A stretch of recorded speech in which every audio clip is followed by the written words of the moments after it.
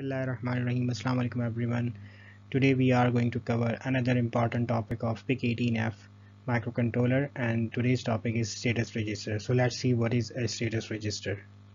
Okay, PIC status register, it is also known as flag register. It is a basically 8-bit register because we know that we are working on PIC18F452, which is a 8-bit microcontroller. So every internal register present in this microcontroller would be 8 bits. So this status register is also 8-bit register. Okay, this is also known as flag register, as I told you. So another name for this status register is flag register. Okay, out of 8 bits, only 5 bits are used. That means 3 bits are still unused and they are not implemented. So 3 bits which are not implemented, they will always read as 0. That means 3 bits will be considered always 0, while other 5 bits which are actual implemented bits and which are actual having some meanings, they will change their status. Sometimes they will become 0, sometimes they will become 1. And what are these? These are basically certain conditions. That is why these flags or these 5 bits are known as conditional flags. So these 5 conditional flags changes their status from 0 to 1 or 1 to 0, and they have very variable meanings which are useful for programmer and application of microcontroller. Okay, this diagram is taken from your textbook. Okay, and this diagram shows the PIC status register, and we see 5 different flags which have some meanings, right? For example, N flag, OV flag, Z flag, DC flag, or C flag. While we see starting 3 most significant bits are unimplemented, that is why a cross is shown here. So that means these 3 bits are unimplemented. Okay, so what are the meaning of other 5 bits from starting from D0? So D0 bit is basically carry flag. What is a carry flag? We are going to see certain definitions. Digital carry, this is digital carry flag. Z flag is basically 0 flag. OV flag stands for overflow flag, and N flag stands for negative flag. While D5, D6 and D7 are not implemented and reserved for future use, and they are not implemented in PIC18F452. Okay, we are going to see these flags, conditional flags, in detail. So very first flag that we are noticing is carry flag. So it will be 1 if there is a carry out from D7 bit after addition or during addition. Otherwise it will remain 0. What does it mean? Let me explain you. For example, we are adding two 8-bit numbers. Let's say 52 is added with 34 hex, right? And you know that this is 8-bit information because there are 2 hexadecimal symbols and we're gonna add them, right? So 2 plus 4 it becomes 6, 5 plus 3 8, right? So there is no carry out to this bit because you know that this hexadecimal has 4 bits from D0 to D3, while from 0 to 3 bits, right? So 4 bits are included, and here from 4 to 7 bits, right? So D4 to D7 bits are implemented here, and there is no carry out, right? So there is no carry. That is why carry flag would be what? Carry flag would be 0 in this example. But what if we are going to add something other? Let's take another example. For example, we're gonna add 7 2 hex with, let's say, 9A, right? These are again 8-bit information. This is also 8-bit information, and we are adding them up. Remember, this is hexadecimal, right? Hexadecimal number system. So 2 plus a is basically equal to 10. So 10 plus 2 would become 12. So 12 in hexadecimal, it is written as C, right? Similarly, 7 plus 9, it is equal to 16, and in 16 is written, there is no 16 in hexadecimal, so we need 2 different symbols, so that would be equal to 1 0. So you know that in hexadecimal this is equal to 8 bits, but this one, that means there is something more than 8 bits, so that means this is a carry out, right? So this one is considered as a carry from this result. So you know that in this example, when we are performing this addition, there must be a carry. So the carry flag will become equals to 1 in this example, right? So that means we are performing 2 different operations, and it is equal to 1. in one case, and in other case it was simply equal to 0. I hope you have understand it.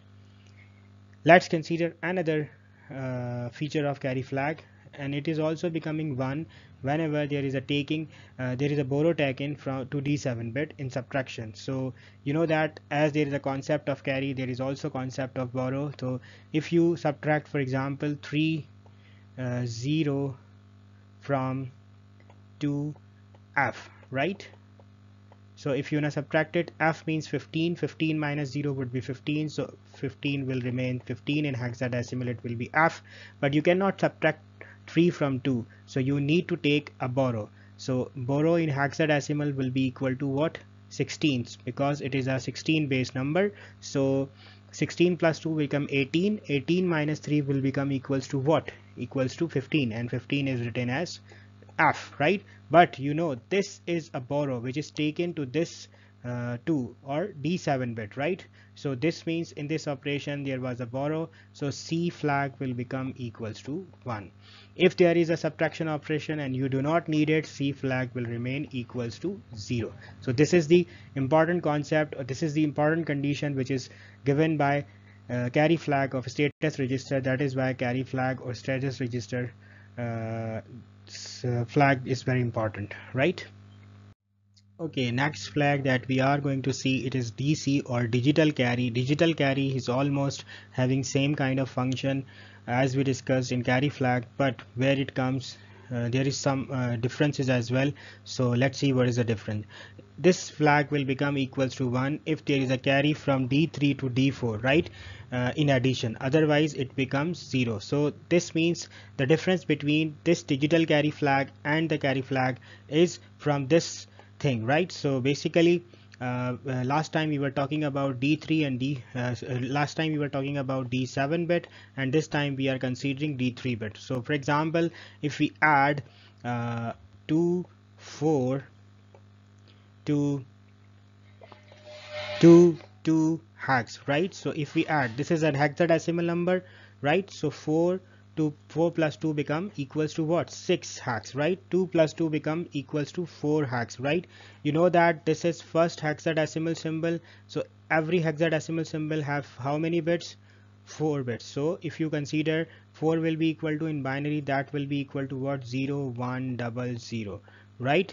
You know that. And 2 will be equal to what? 0 0 1 0. I'm just taking the most least significant side. So if you're gonna add them up, it will become 0 1 1 0, which is equal to what? This 6. You know that there is no carry coming out from this portion, from this D3.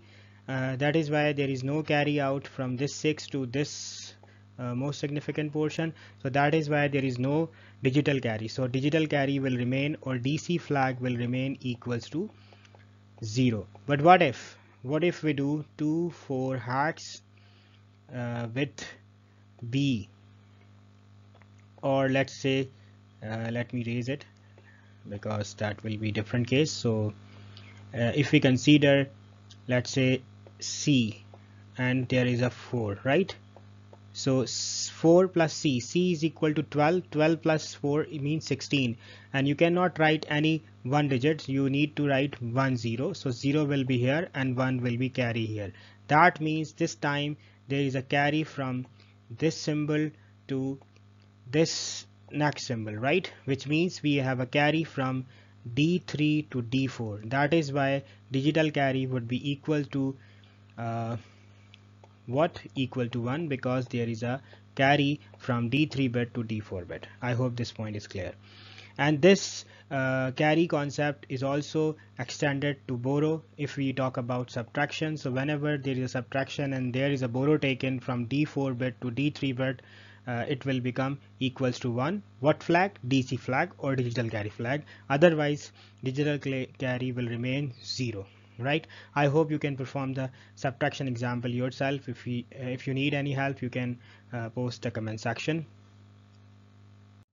Okay, next flag that we're gonna see in this lecture is 0 flag, and it is very simple to understand. Whenever you have a last arithmetic result or logical operation and you have result equal to 0, then this flag will become equal to 0. For example, we subtract 2 hacks from 2 hacks, right? So what will be our result? 0 hacks. That means we have a complete 0 result, so 0 flag will become equals to 1. Otherwise 0 flag will remain 0 in any other case.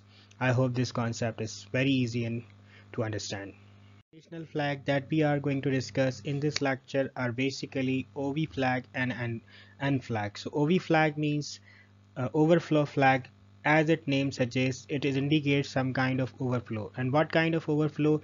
Let's say we have two 8 bits number, one 8-bit number and another n-bit number, and we perform certain operation among them, for example addition, subtraction, or any kind of information, and there is a result. Right now this result is a signed operation or signed number, and that number cannot be expressed in terms of simple 8 bits. That means we need more than 8 bits to express this number. That means this register, which is 8-bit register, is not enough to express this number, or the sign number is too large. So in that case, in such scenario, OV flag will become equals to 1. So this is kind of overflow indication, and that is why this OV flag is so important whenever one is trying to process sign numbers. The next thing is also related with the sign numbers, or you can say the sign of the last result. For example, if we perform any arithmetic or logical operation, and if and our result is negative, then this N flag becomes equals to 1. And similarly, if our last result is positive, then this will remain equal to 0. So N flag is again indicated or related with the result of the sign of result. That means if result will be positive, N flag will remain 0. If result is negative, then N flag will become equals to 1. I hope this point is clear. Okay, that's it from this lecture. I hope today you have learned an important status register of PIC18F, which is very integral part of programming. So if you have any comment, please post in comment section. Thank you so much for listening.